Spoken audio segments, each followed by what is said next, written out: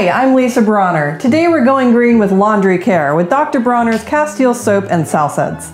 Our skin is in constant contact with the fabrics we launder. There are the fabrics we sleep on, the fabrics we dry with, and of course the fabrics we wear. The ingredients in our laundry cleaners matter because any residues left on the fabrics have the potential of getting on us, and anything that gets on us can get in us with possible health impacts. Many conventional cleaners are designed to leave things on the fabrics. Most commonly, this is fragrance. If your laundry smells like some manufacturer's version of crisp cotton or fresh sunshine or a summer's day, then that means there are synthetic chemical residues left on the fabrics. The problem with fragrance, and this is true for both skincare products and house cleaning products, is that it is not a single ingredient. It is a mixture. It can be as many as 3,000 different possible ingredients. Common among these are phthalates or synthetic musks. Phthalates allow fragrance to cling to fabrics, keeping your laundry smelling fresh for a week or more. Phthalates are a problem because they're being linked to everything from skin irritations to allergies, even to reproductive harm. The smell of clean is a big shift for someone making the switch from conventional to green cleaners. You have to retrain your brain to change the smell of clean. A freshly washed load of laundry should smell like nothing at all.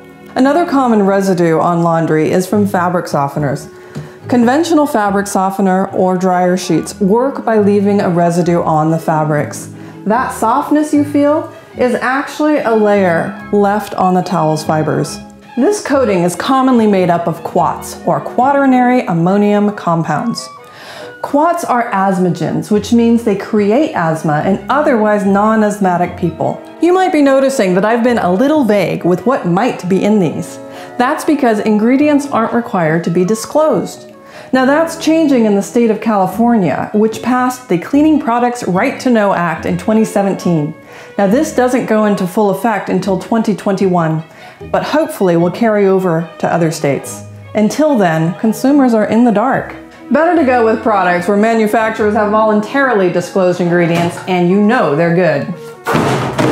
Dr. Bronner's makes two products that do all this: the Pure-Castile soap and the biodegradable Sal Suds. There's full ingredient disclosure, only essential oils for scent, and no residues. Laundry is one of the original 18-in-1 uses for the Pure-Castile soap. Sal Suds is a more concentrated cleaner for the house that is highly effective at tackling stains and is superbly clean rinsing, especially in hard water.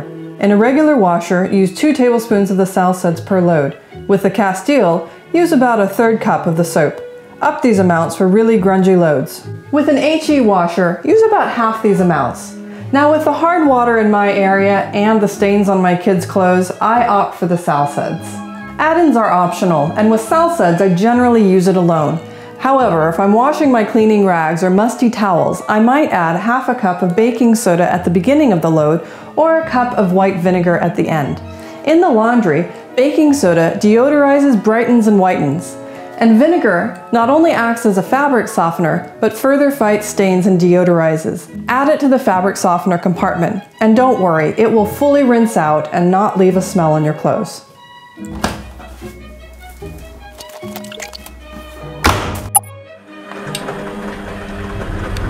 I hang dry shirts, pants, and dresses, but with more laundry than time in my life, larger items like towels and sheets, as well as small things like socks, I toss in the dryer. Thanks for joining me for Green Laundry Care. I'll see you the next time we go green.